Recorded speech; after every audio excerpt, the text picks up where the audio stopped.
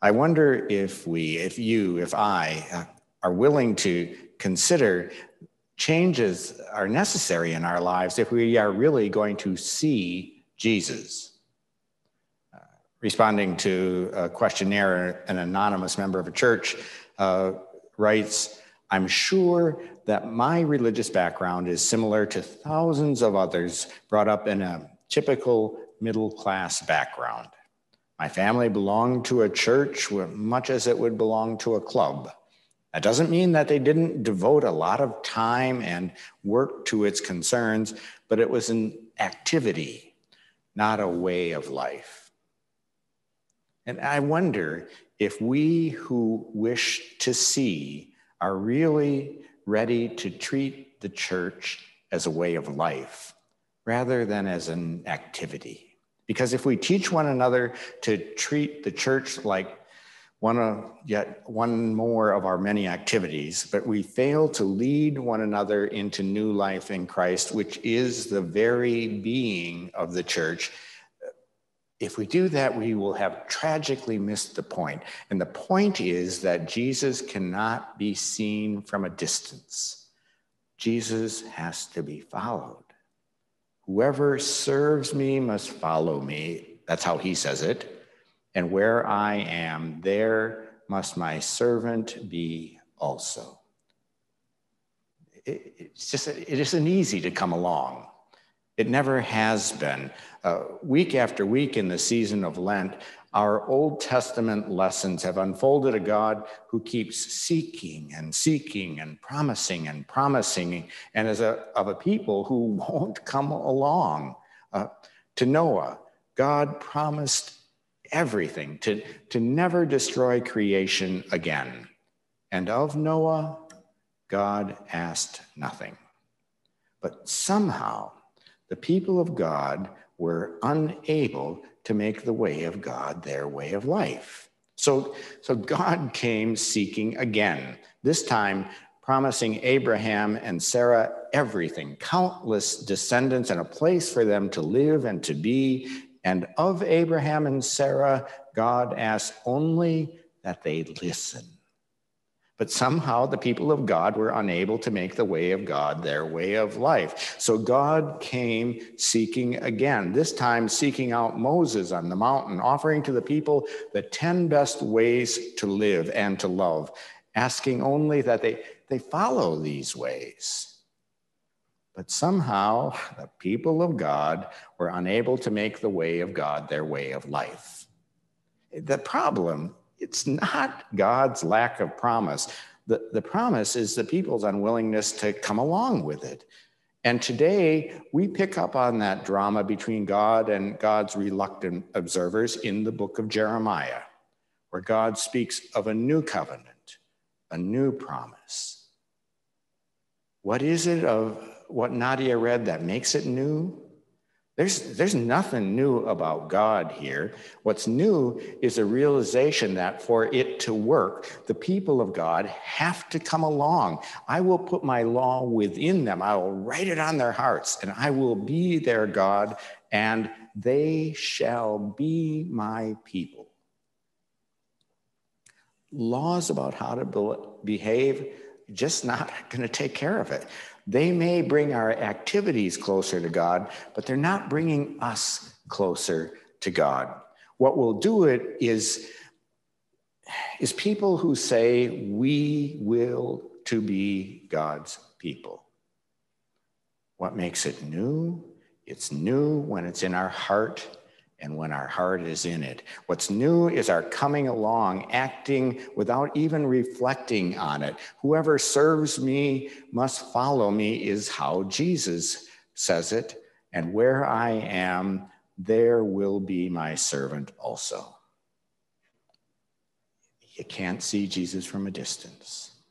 You have to follow. And that wouldn't be so bad if following didn't mean having to leave. Following Jesus is from first to last a matter of letting go. And I think we so desperately want to hold on. It's a truth, I tell you, that unless a grain of wheat falls into the earth and dies, it remains just a single grain. But if it dies, it bears much fruit. Those who love their life lose it. Those who hate their life in this world will keep it for eternal life. You know, it's a topic of unending conversation with my clergy friends these days. What will the pandemic do to the church? What will happen when, if the all clear news is sounded loud and clear? Will there be life? Will there be new life in this sanctuary and in all the other sanctuaries and storefronts and auditoriums and house churches? Will the church be a life force and not a museum? I so pray that we will be relevant to the world and that we will be responsive to the Holy Spirit moving. I remember the renewed life of the church in the city and in the tri-state area after 9/11. People, especially young adults, flocking into the city's churches in quite amazing numbers back then. A genesis which can't be explained by how this church or that church was worshiping its style or its music style. There was this full continuum from classical to contemporary, from raucous to quiet and meditative and contemplative. But what was consistent in those vibrant churches was this sense of challenge, of meaning, of a call to serve Christ and to follow Christ. And I'm sure that will be the case moving out of the pandemic. A sense of challenge and meaning, of a call to serve Christ and to follow Christ. But are we going to be willing to let go in order to follow Jesus? This blood-curdling scream tore a little girl's parents out of the kitchen into the living room, where they found her trying desperately but unsuccessfully to pull her hand out of a large, expensive vase. They tried everything they could do to release her, but they couldn't get it out. She became so hysterical that finally they smashed it. And up from the shattered pottery, she raised a tight-fisted hand in glee and showed the penny that she had spied at the bottom of the vase, which she had refused to let go at the expense of a far greater treasure. Are we willing to let go in order to follow? You know, we speak with such passion about how we want something new and something different in our lives. But it's so threatening to let go, to relinquish our control, to trust that we'll be recipients of God's grace. We're people who are taught to achieve. I mean, it's the high achievers who succeed. It's the high earners we respect. It's the haves. It's not the have-nots that are our heroes. And I'm not sure how that fits with Jesus' message that even the Messiah, the highest achiever, must lose his life, give it up, in order to receive the life beyond the cross, which is God's own doing, God's gift.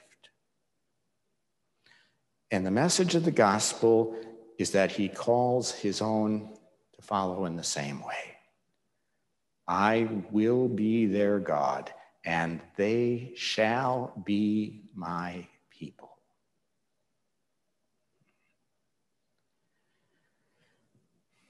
There is one of those rerunning Peanuts comic strips. In it, Charlie Brown is explaining to Lucy, everywhere I go, trouble follows me. Next frame. No matter what I do, someone is always bringing problems to me. next frame. Sometimes I just feel I can't take it anymore, the way everyone brings all their burdens to me. And Lucy replies, what you need, Charlie Brown, is an unlisted life. I fear that sometimes we think that following Jesus, letting go, that it's just an invitation to get buried alive.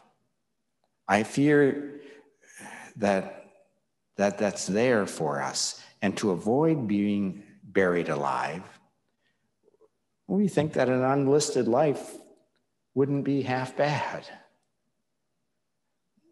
But you cannot see Jesus from a distance. And you cannot see Jesus when you're at a distance from his people. Whenever we see our membership in the church as an activity, we are going to risk being buried alive by all the activities, all the involvements, all the requests. And you're going to be tempted to trade it in for an unlisted life. But if God is written on our hearts, and our hearts are in it, then we will be God's people. The church will be a way of life.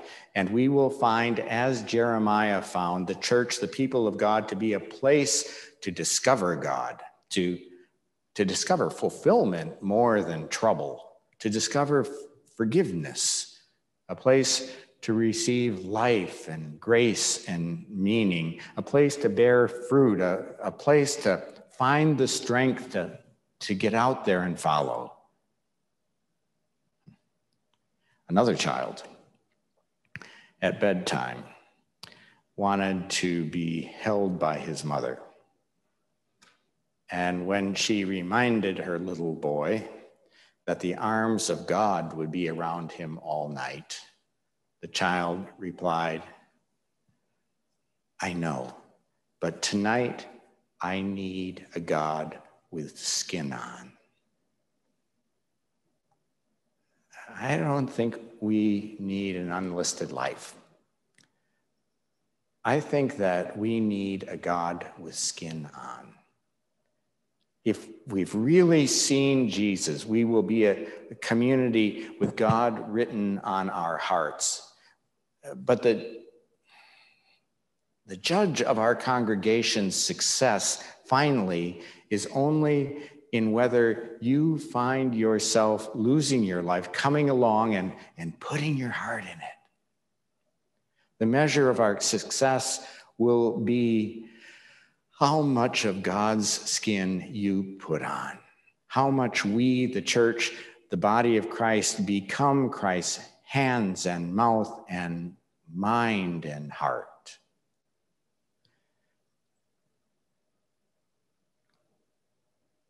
We end where we began. Are we ready to see Jesus? Amen. Let us pray.